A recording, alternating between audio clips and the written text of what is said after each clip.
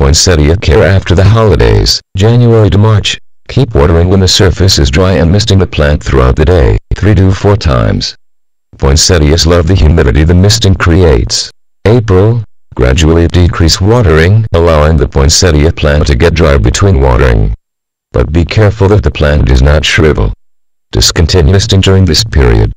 After your poinsettia is used to this dryness, move it to a cool basement or any place where the temperature is about 60 degrees Fahrenheit for a period of about 4 weeks. May, cut the plant back to about 4 to 5 inches above the soil level, repot into the next size container and sprinkle 1 tablespoon of bone meal over the roots.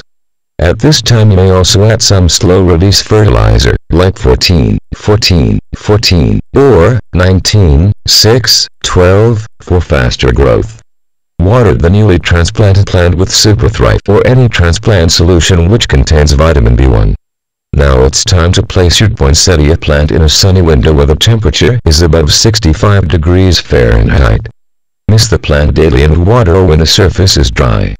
If you haven't added a slow-release fertilizer while transplanting, start fertilizing with an all-purpose fertilizer every 2 weeks as soon as new growth appears.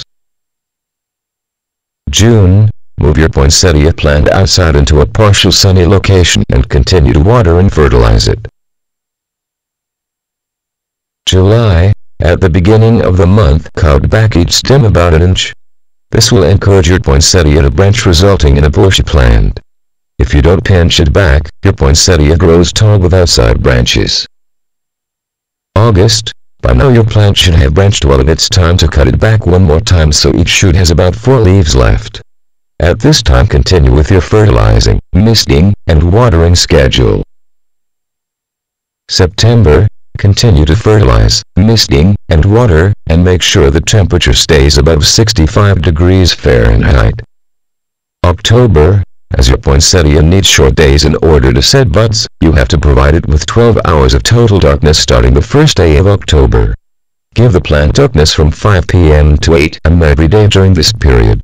Without these additional hours of darkness, poinsettias won't set buds and the leaves remain green. Place a box or black plastic bag over the poinsettia plant, making sure no light reaches the plant. During daytime, move the plant to a sunny window and continue to fertilize, misting, and water. November, at the end of the month, discontinue the darkness treatment and leave the plant in its sunny window. At this time you should be able to see flower buds.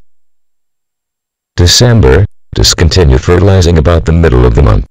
Continue watering and misting and treat your poinsettia plant just like you did after you bought it. At this time your poinsettia should be blooming again.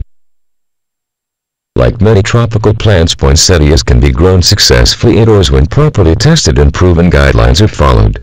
One can enjoy poinsettia plants for months until it is time to bring out the Easter lily.